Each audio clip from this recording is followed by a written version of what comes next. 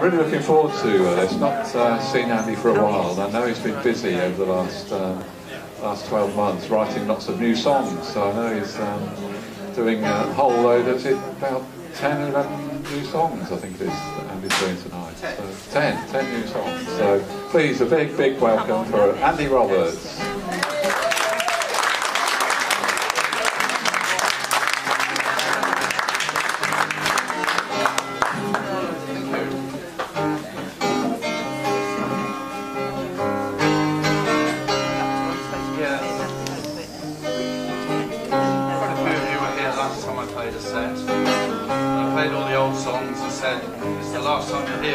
Write a load of new ones. I don't know how many people believe me. I wasn't.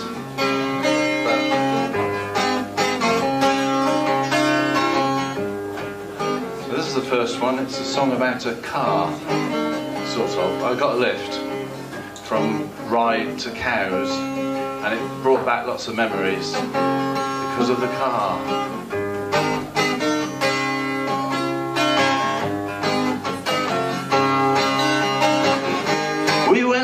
Festival, didn't have a tent, crept into the chateau, oh so glad that we went, camping up on the cliff top, mussels and bread from the town, barbecued on a wood fire, 6 bottles of wet to wash it down. We were lurching round the corners over the bumpiest courses. Wind up the windows and don't spare the horses. Don't spare the 2 horses.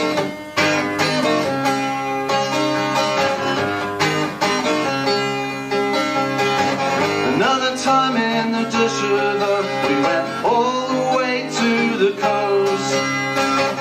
Stayed until Bastille Day to watch the fireworks. See who had the most. We were lurching around the corners over the bumpiest courses. Fold up the windows and don't spare the horses. Don't spare the 2 horses.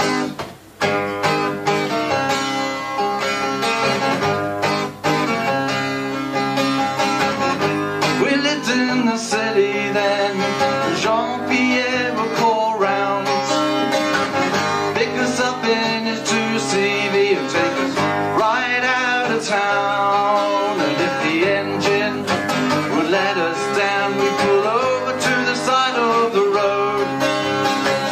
Jean-Pierre could always fix it up, and then we'd pile back in and off we go. We're lurching round the corners over the bumpiest courses. Fold up the windows and the roof. Don't spare the horses. Don't spare the 2 horses. I remember poor old Bessin after half a century. I saw a painting in the museum. Place has a special memory. We're lurching round the corners over the bumpiest courses. Hold up the windows and don't spare the horses. Don't spare the 2 horses.